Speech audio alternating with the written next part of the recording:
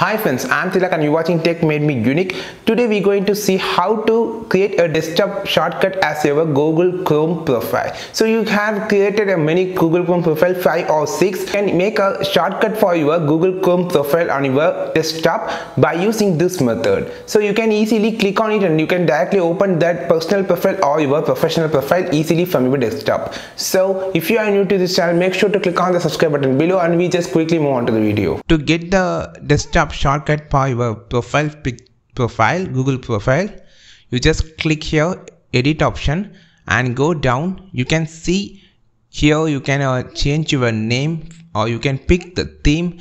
All Chrome profile option are available here, and here you can change the theme and you can update your profile picture also here. Here you can see create a shortcut on Chrome. By this option, if you enable this, it's automatically give the shortcuts on your computer. You can see the shortcut had been enabled. If you disable here, automatically the shortcut will be disappear from your home. I just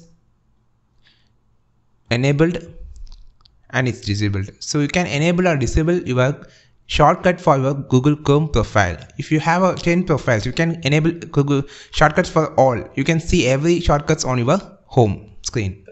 Friends, if you find this video useful, then like this video, share this video with your friends, and don't forget to click on the subscribe button below, and we will meet on next video with your valuable content. This is Tilak signing off from Tech Made Me Unique. Have a wonderful day.